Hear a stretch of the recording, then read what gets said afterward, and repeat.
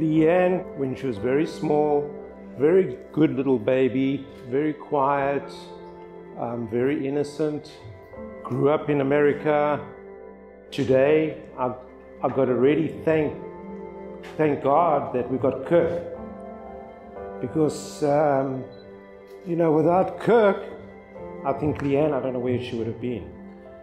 You know, I'm very proud to have you as my son-in-law, and I want to just, everybody give a toast to Kirk and Leigh-Ann, and congratulations.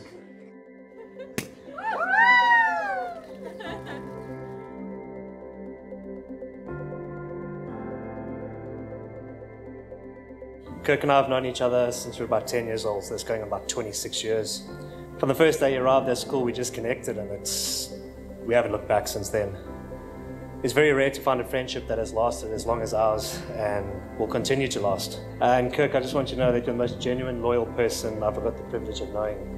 And here's to many, many more years of friendship. I love you, man. Seeing your family here today, I can see how proud they all are of you. I know your dad is looking down on you right now, and I know he's extremely proud of the man you've become and what you've accomplished.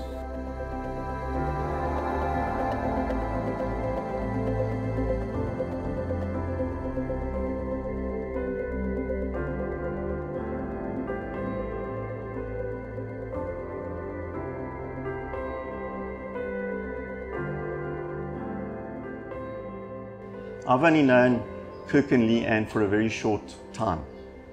And I was immediately just struck by the radiance that they both had. There's a sort of a lust for life that they have. And I heard the story of how Kirk proposed to Leigh-Ann and how sneaky he was about sorting the ring out and climbing to the top of this Inca pyramid and standing above the jungles. You know, showed me that quick snap of how he proposed to her.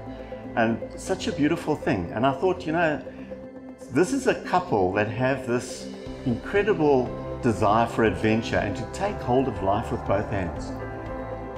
So it's now my joy and personal privilege to declare you, under God's covenant, husband and wife. You may kiss the bride.